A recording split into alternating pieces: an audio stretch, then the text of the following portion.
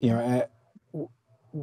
know, what's the sort of significance of the sound barrier? What happens to an airframe at that speed in the Mhm. atmosphere that makes it such a significant threshold to cross? Yeah, so there is the I appreciate you're asking that question because it's the best question that nobody ever asks. Nobody ever says, "What in the world does the speed of sound have to do with an airplane?"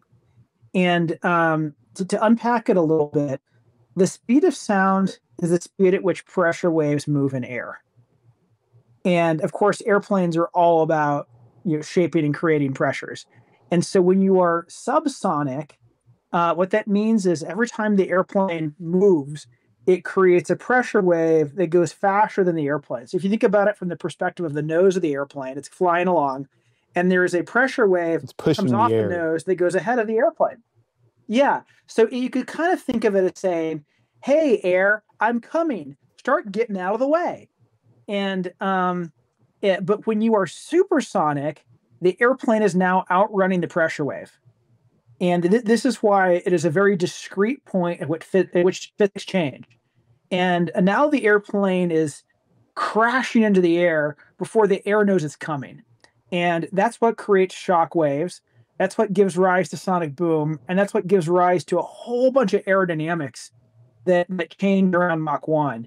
And if you go back to the very early days of flying, but before in the military world we cracked supersonic, people thought it was a sound barrier because they didn't know how to design airplanes that would stay stable, both super and subsonic. And so as you approach the speed of sound, one of the things that happens aerodynamically is the center of lift shifts backwards, which means if you can kind of think of lift as like a force that's like pushing up on the airplane, and you got to keep lift underneath the center of gravity so the airplane stays balanced. But when the center of pressure moves aft, now it means that basically you lift is pushing up at the back of the airplane. Nothing's balancing on the front of the airplane, and it tends to like tip over. And that's why aviators called it like there's a sound barrier or there's a demon at Mach 1, because as they got closer to Mach 1, the airplane would want to enter a dive, and the only way to get out of the dive and get the center pressure back where you need it is to slow down, but you're in a dive and you can't slow down.